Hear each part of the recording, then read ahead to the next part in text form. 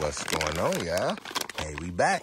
Me and my logo out here chilling in the woods because it's a little too hot out in the yard, so we had to come back here. And I just got these little hide-free chicken recipe chew. The truly 100% rawhide free chew. Easily digestible. And I just got these today. Now, I've been worried about using chicken-related products because everyone always says that pit bull mixes or pit bulls have developed hot spots. And my logo has a little bit of dandruff sometimes, which I just gave her a good rub down. I don't know how this is going to work, but I just wanted to see if she liked them. And we're going to let everybody see as well. All right, so we got it open.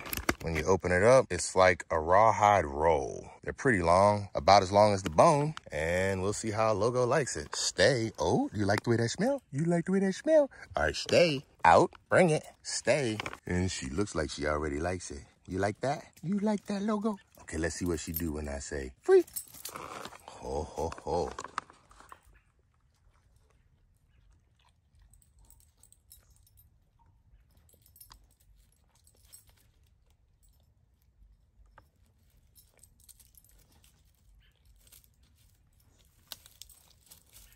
Oh, wow.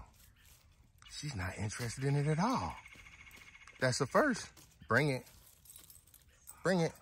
Oh, she's not interested. She don't like chicken. She's like, nope, not for me. So there we have it.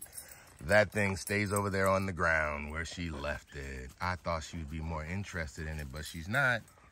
So, logo, you didn't like it, and that's my logo. She decided this is not a treat for her. I didn't think it smelled all that good either, but the chicken rawhide is a no-go.